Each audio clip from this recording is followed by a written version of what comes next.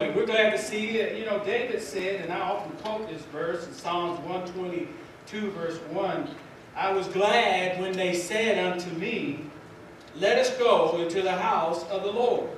And I hope you are able to say that same thing. Listen, there's no place. You know, at the end of the day, everybody's going to get excited about a game called Super Bowl. Well, you know, the Redskins, the only thing we get is a supersized fry. You know, we can't even get a Super Bowl, or maybe a Super Bowl size of cereal or something. But anyway, I want to say thank you for coming out today. Again, when I was in South Dakota, I preached from Deuteronomy chapter number 2 and verses 1 through 7. So I'd like for you to turn there this morning, and I want to read verses 1 through 7. Then we turned and took our journey into the wilderness by the way of the Red Sea, as the Lord spake unto me, and we compassed Mount Seir many days. And the Lord spake unto me, saying, Ye have compassed this mountain long enough.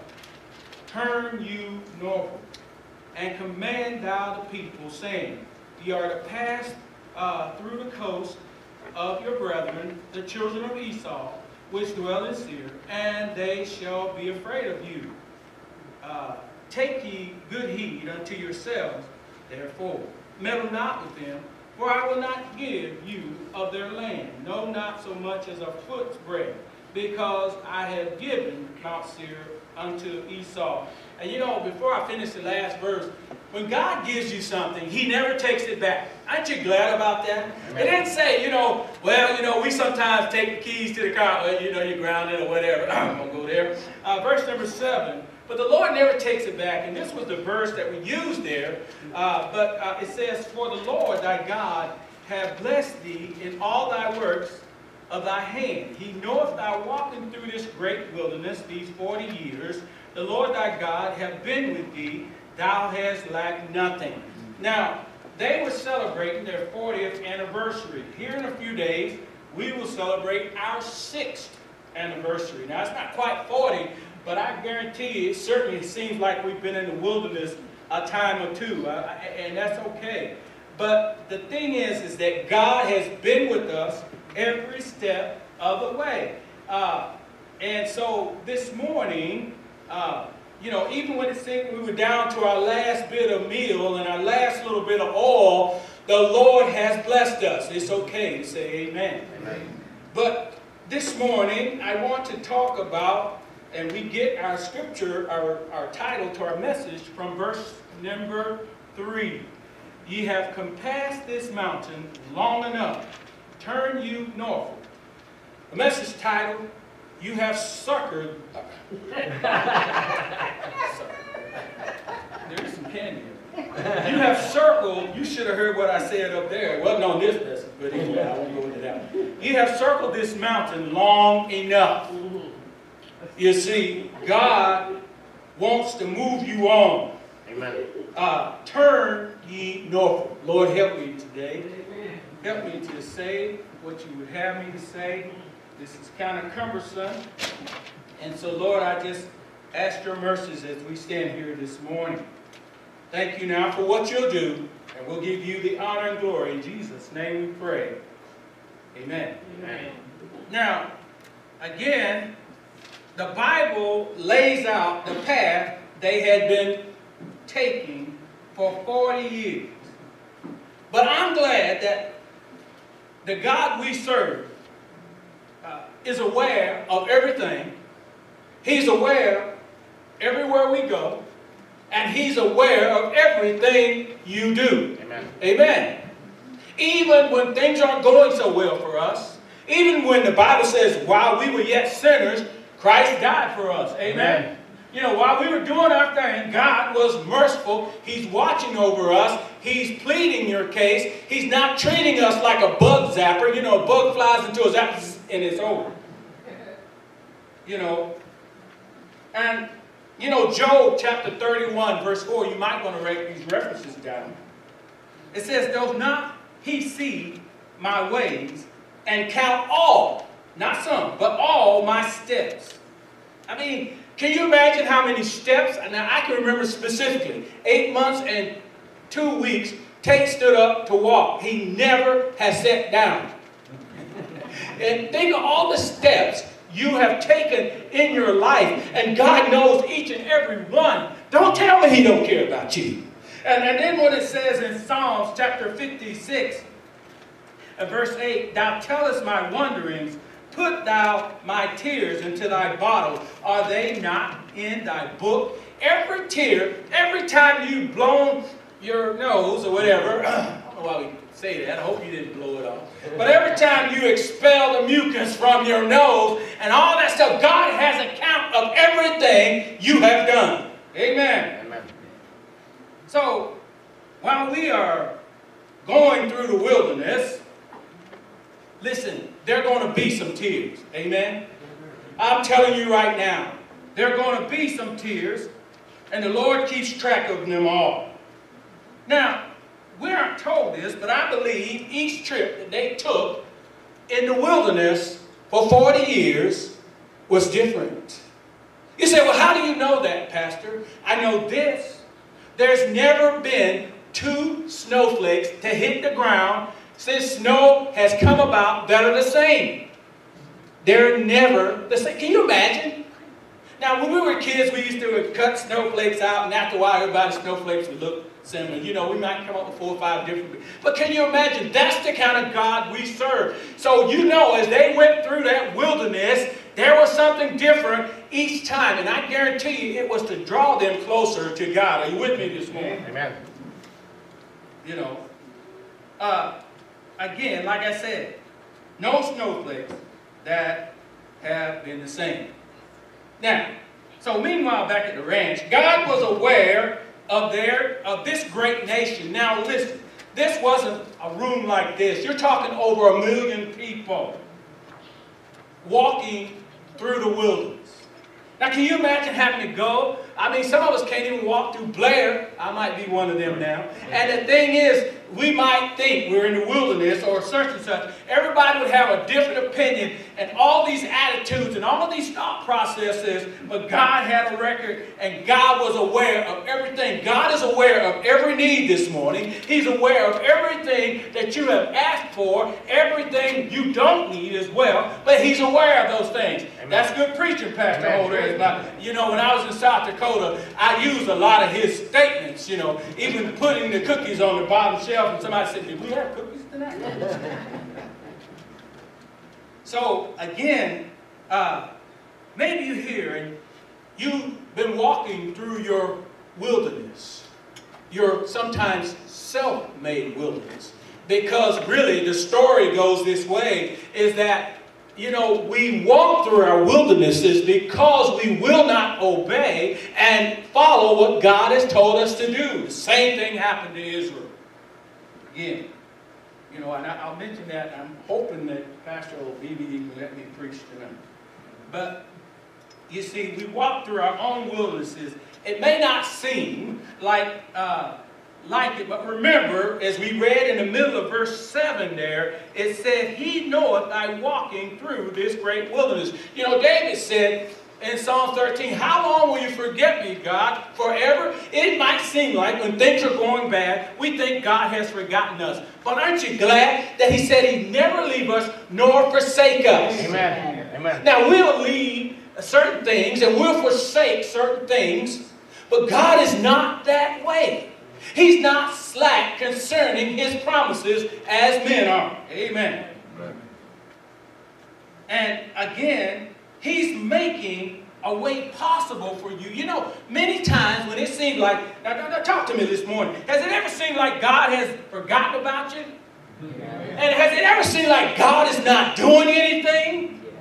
Yeah. Amen. But you know what? God is always doing something. Amen. And though you might not see it, but boy, oh boy, he makes the impossible possible. And you know, it says in Matthew chapter 19, verse 26, the latter part of that, with men, this is impossible, but with God, all things are possible. Now, I know he was teaching his disciples about the camel going through the eye of a needle and all those things. Now, you have to remember, we're not talking a sewing needle, but there were areas and passages where they could not go. But God is saying, hey, this ain't too hard for me. You know, you look at your hand, that's not too hard for God. All God does is not too hard for him. Amen. So now we see that Israel was ready to enter into the promised land after all these years.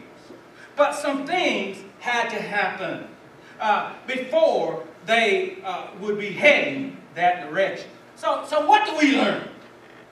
God does not want you to stay in the same place. Do you hear me? You see, you remember, what is it, Elijah, you know, by the brook of Cherith. You know, he was getting airmail. You know, meals dropped in. Everybody else was going through a famine and a drought. But he was by the brook. And he had some water. And here comes the crows, you know. They wouldn't even eat all the meat. You know, I would think, oh, crow be going, like, look, Isaiah, you ain't going to need all that. I mean, not Isaiah, Elijah. I'm gonna nibble off of this right here. But, you know, there's the power of God. God knows how to close the mouths of the lion and the lion's den. Surely, he knows how to do what you need to do. I'm going to try to get off of this thing, because I think I'm going to flip it over. And I know if Michael is here, he'd laugh, because he's always attempting to trick me in. We have good fun with that. But God doesn't want you to stay in the same place. He doesn't want you to stay in the same condition. That's why he wants us to continue moving forward, to put on the whole armor of God, but nothing on the backside, but to keep fighting for him. Amen. I might just make me preach a little bit this morning. I'm just saying, these ain't notes. But you know, as we go through here, again, we see he did not want them to keep circling that mountain. And God said to him, you know what? He said to him, it's time. But let me say this to you. Though you may be going through some tough times, listen, God never wastes pain. He never wastes suffering. He's not wasteful. You ever been pouring water or milk or something, you pour too much? Or coffee, pour too much. You never pour too much coffee. You got to have coffee. But I'm just sitting here saying to you, God doesn't waste what's going through in your life right now. It's to do something in your life. Amen? Amen. And so we see here, as we look at the Bible, part of the land they were going through, going around, belonged to Esau, or the Edomites, the descendants of him. And, you know, Esau was the brother of Jacob. Well, you know, they didn't get along too well. And you know the story, Jacob tricked him and all that stuff. But it really was Esau's own fault. He didn't really want the birthright anyway. If it meant something to him, he would have said, no, I'll wait. You know, but that's another day's message. But, you know, sometimes we'll give up walking with God because something over here might look better. It's only temporary, but it looks better. So, remember, here's my point. Edom watched Israel walk through this valley, or this area. Can't you just see them going, Ethel, there they go again. What in the world has gotten into those Israelites? Didn't we see them last week? Or how long? It probably took more than a week, I'm sure. Didn't we see them this time last year? They're going around that mountain again. Well, what is my point?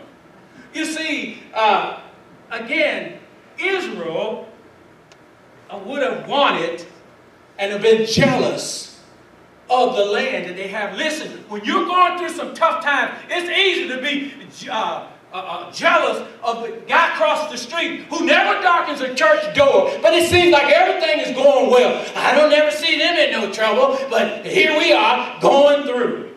Talk to me this morning.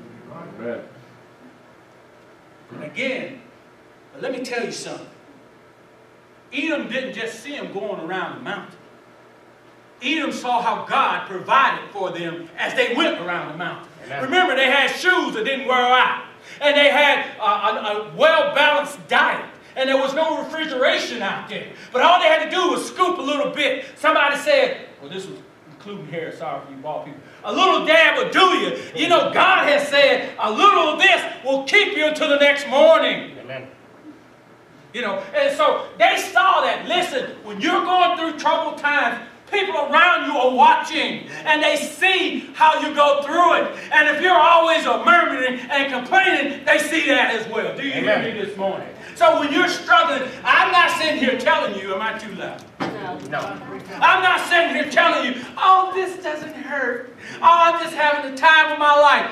You are lying, and you know it. You know, it hurts. It is supposed to do that. But, you know, people see how you go through your trials. Amen. And God wants you to be a blessing. Your others are watching you. And as you go through your circumstances. You know, again, Eden would have been a place that, again, that Israel would have loved to have. You know, like I said, you know, they were in the side of a mountain. And, you know, can't you just see them? Some of the little ones. Why can't we be like them? You know, they weren't even the Joneses. They were the Edomites. So why can't we be like the Edomites? Why we got to keep walking? You ever said that? Why? I used to say to my children when we took many trips, some of them were down here actually, we get down the end of the driveway and say, you got one chance. Go ahead and say, are we there yet? You know, why do we have to go this and why? You know, why do we have to go to church? Why do we have to talk a certain way? Why do we have to dress a certain way? Why did he have to do this? I heard somebody say, save my soul. Oh, bless his name. I'll never forget. That person I'm pointing to said, that's right. And you got little heavy voice too. And he's a little video guy. He saved my soul. Oh, bless his name. Isn't he worthy of that? Isn't he worth that? So what you had to get up this morning? Didn't you have a nice car to drive in? Even if it was a Ford. Amen. I hope they got that on film. I get a lot of letters to the church. What's this about you don't like Fords? I do. They are good trucks. I didn't say cars, but trucks.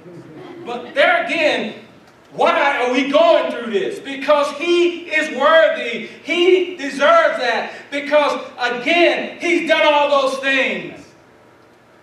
So the Lord says to Moses in verse number 2, and spake unto me, saying, in verse 3, you have compassed this mountain long enough. So, don't miss this, as Pastor was saying. I said that up there too. You know, they go, what are we missing? The cookies? No. You see, let me tell you something. The wilderness isn't just for wandering. The wilderness you may be going through right now isn't just for wandering. Again, we find that God allows us some training time in the wilderness. You see, sometimes people will only go to God when things are going so well. Come on, you know I'm telling you the truth. You see, when things start going well, we sometimes have a tendency to let things slip.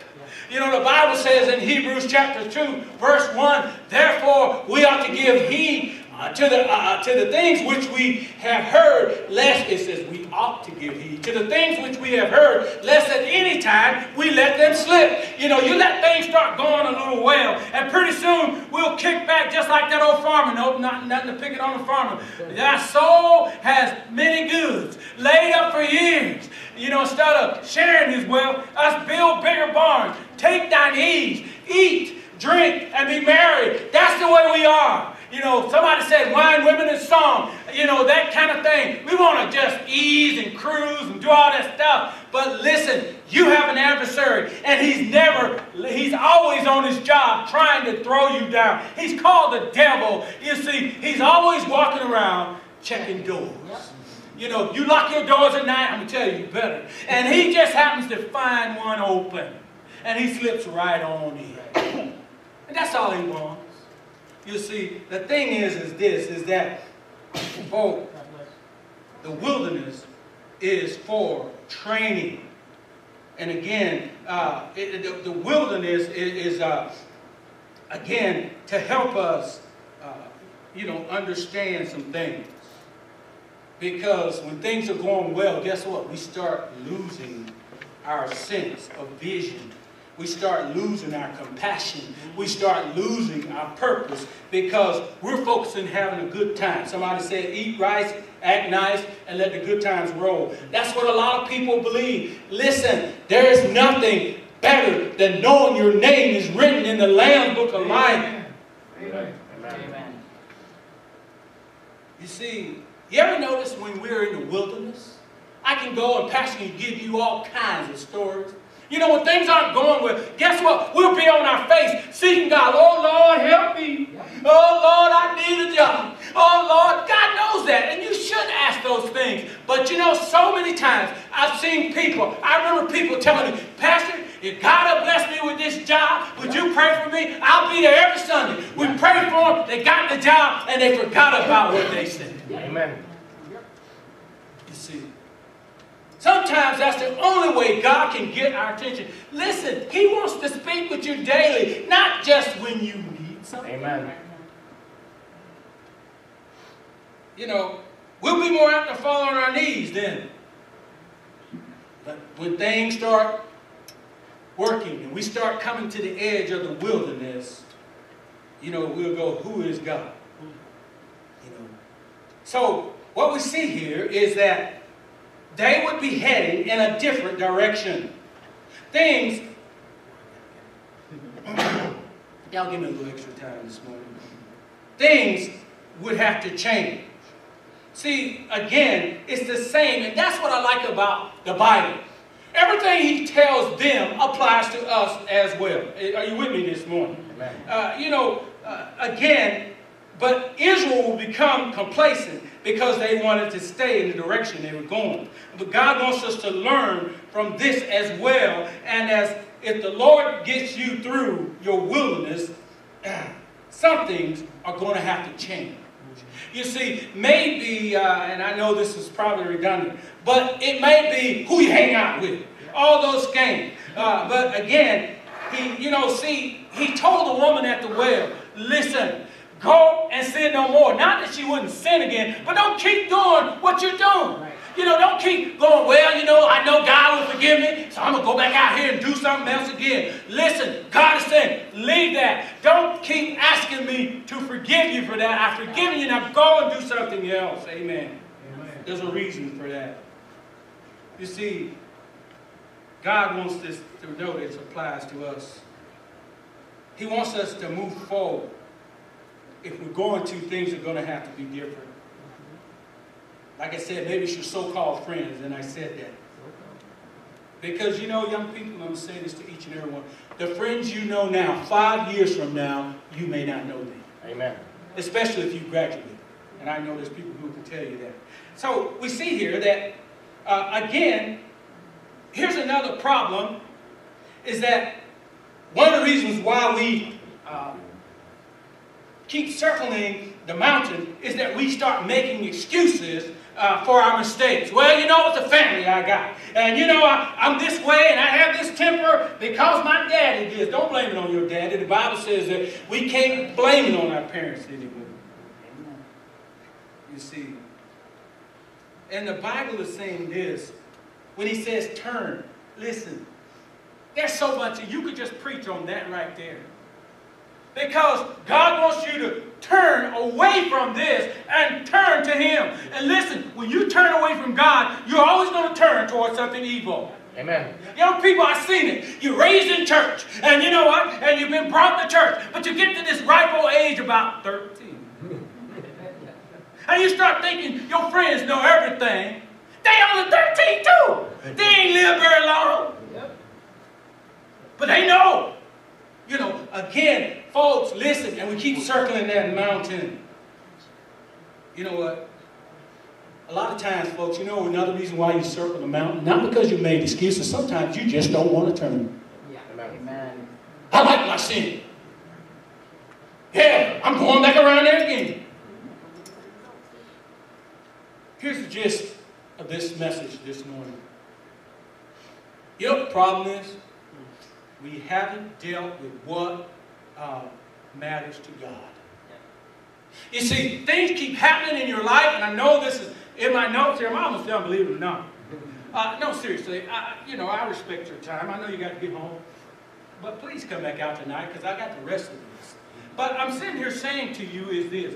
Listen, what matters to God is what we ought to be concerned about. God does not want you to keep circling around in the same problems, the same situations, the same relationships that you've been in. Amen.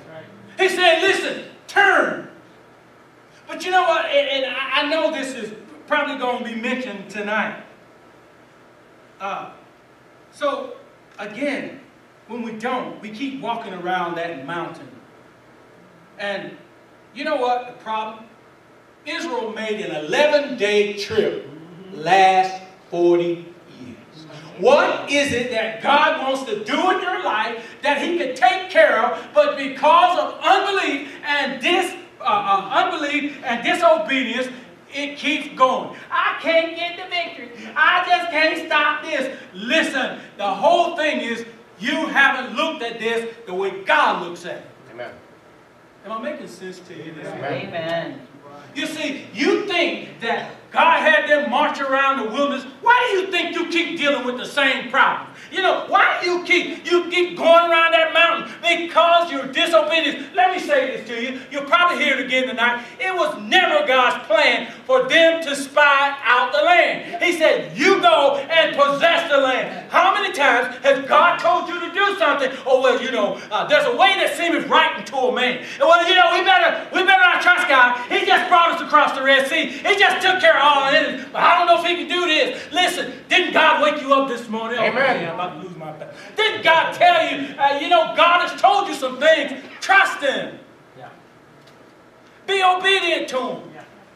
No, you know, I don't know if I can do that. You know, it was never His plan. Well, God said, okay. But He knew what they were going to do. Well, we better spot the land. Then they said, well, we can't take it. Yeah. It was never meant for them to take it. God was going to take care of it. And so God said, okay, let me say this to you. This was not the time to be 21. Because God said everybody 20 years and younger. And listen, let me say this to you. This is the only place in the Bible where God puts a limit. He said they don't know the difference between evil and good. A lot of people like to say the age of responsibility or whatever is 12. Nowhere in the Bible will you find it. But you will find this. God puts a limit out there and says everybody under the age of 20 and younger will go in. You know why? Because that was the very people that thought, oh, you're going to lose our children. We're going to do this. No, it wasn't. God knew what He was doing. You see, did I stun you with that one? Did I stun you, Pastor? I didn't think I did. But folk think, well, you know what? That doesn't mean, now listen, let me straighten this out. That don't mean you get to act foolish until you get to 20. Amen. Oh, well, I'm not 20 yet. You heard what the pastor said. Listen, God is not mocked. Whatsoever a man, and it means woman too, because you know I would say like this, well, he wasn't talking to me, I was a woman. Yes, he was. Whatsoever a man soweth, that shall he reap. The eyes of the Lord are in every place, beholding the evil and the good. Amen. Y'all might make me preach this morning.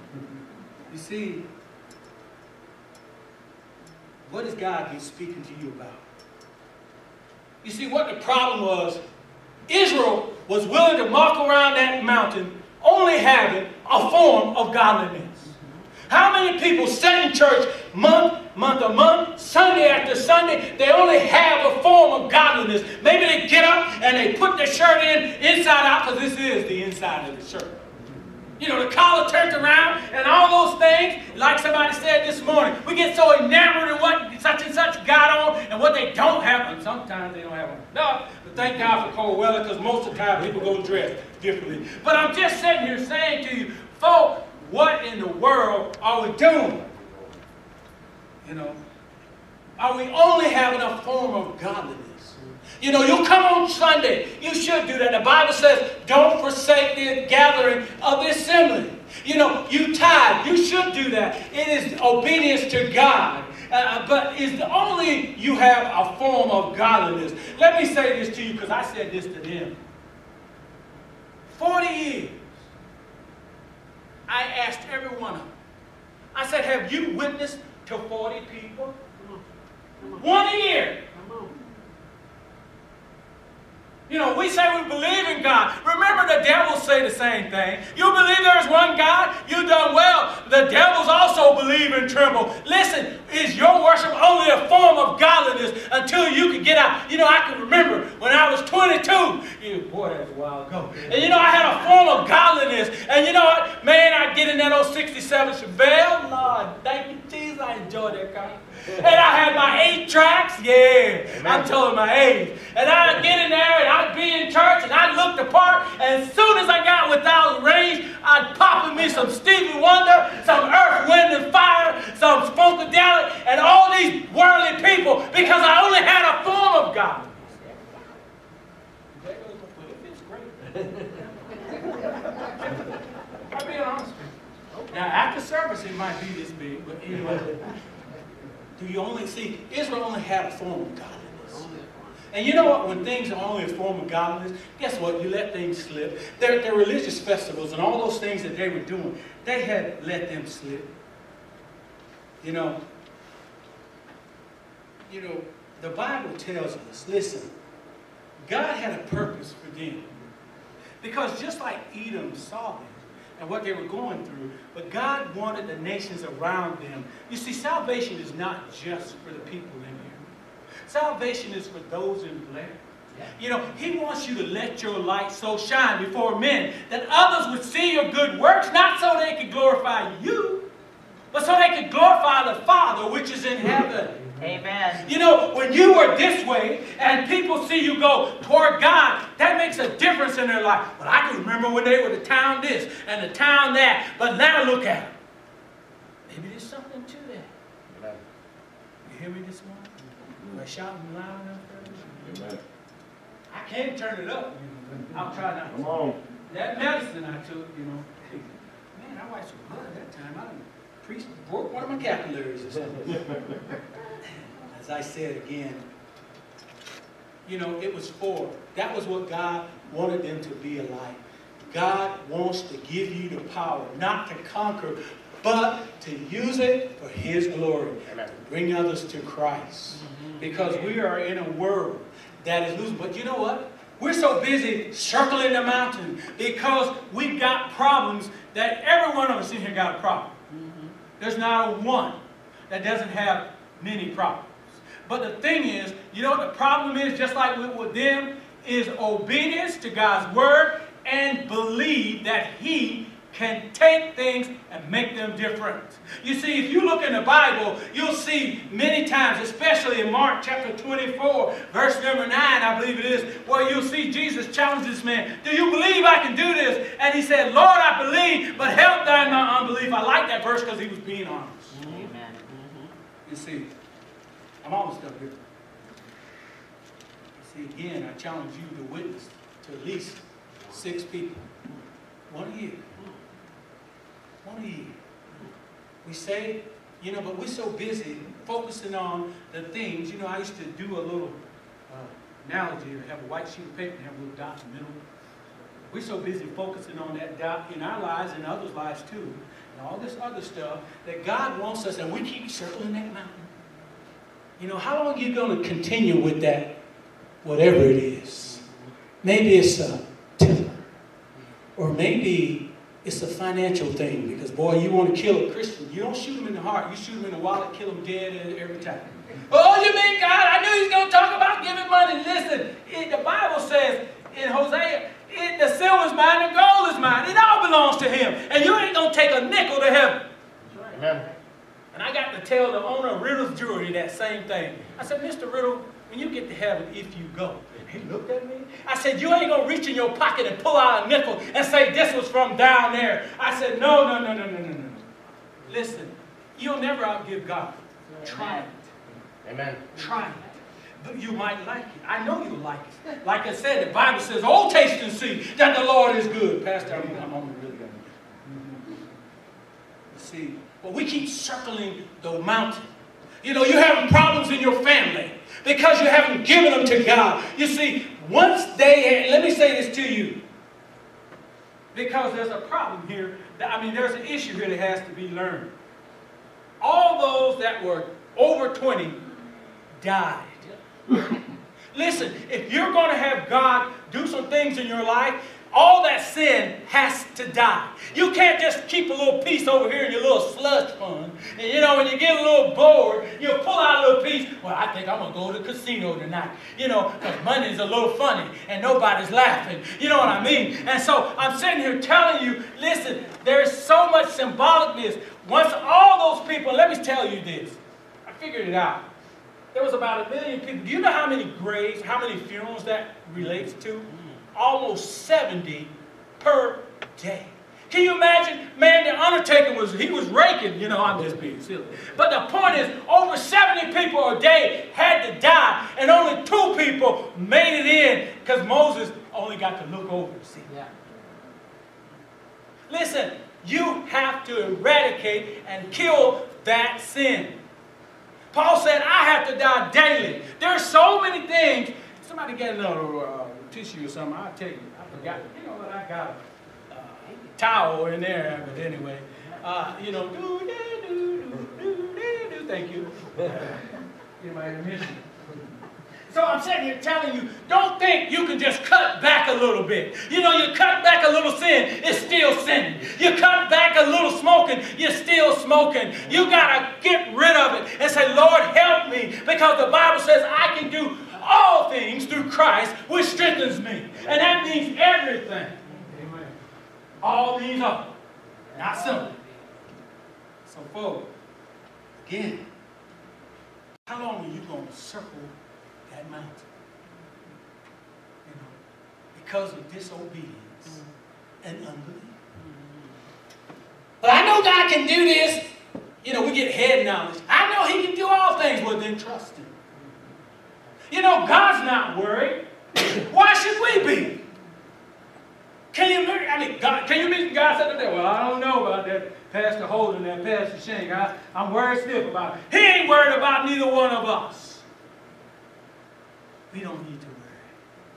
We just need to trust and obey. You see, as we close this morning, you know, have you submitted? Somebody said, is you all on the altar? You know, have you given? God knows you got problems. But give them to Him. Amen. Keep praying to Him. And then, you know, see, there's a way. You know, once all them people were dead, God said, okay. Once all your sin is done, God is saved. You know, the Bible says in Psalms 66, verse 19, it says that if we regard iniquity in our heart, He will not hear us. You know, you go on to prayer, you're praying, you got one eye closed and the other one open and watching your favorite show. God's not going to hear you. But once you get that out of the way, you see, the Bible tells us to enter not into the path of the wicked. That means there's so many things we can do. You don't have to do that. Satan can't make you do it. He'll convince you you can't live without it. But as I've said so many times, oh, I can't live without Him. Then die and you won't need Him. That's right. I can't live without that. And then you get that bill. I can't pay that. You know. But as we close this morning, it ain't too bad. It's just 10 after. What are you struggling with? What issues in your life have you been going through and never getting the victory? Listen, if you're here today and you never trusted Jesus Christ as your Lord and Savior, I want to let you know you're wandering around the mountain looking for pleasure. Somebody said looking for love in all the wrong places. You know, a lot to be said about that. You know, looking for happiness. Again, the world doesn't care about you. Amen. They want to use you kind of like I'm using this. I always say like this. They care about you like a roll of toilet paper. They really do. Do you see me with a roll of toilet paper around my neck? Well, let me tell you something. When I need it and you need it, thank God for it. But that's what the world wants to do. They want to wipe their behinds with you at your expense. Yep. I'm not trying to be gross or disgusting, everybody here has to go, or you're full of it. I'm just saying it the way it is. And if you're full of it and you don't get it taken care of, it will kill you. Amen. So I'm not saying nothing that anybody, oh, I don't, this is how stupid and young and we can be. Man, when I was a kid, I just thought Sheila Smith, she was the first love of my life. Thank God I grew out of that. She had one of them mustaches too. And the thing is, I used to thought she was so pretty, she didn't have to go to the bathroom. Lord help me, Jesus. But let me say this to you. If you are not saved, you're wandering around that mountain trying to find this and that only is temporary. But all that can be changed today.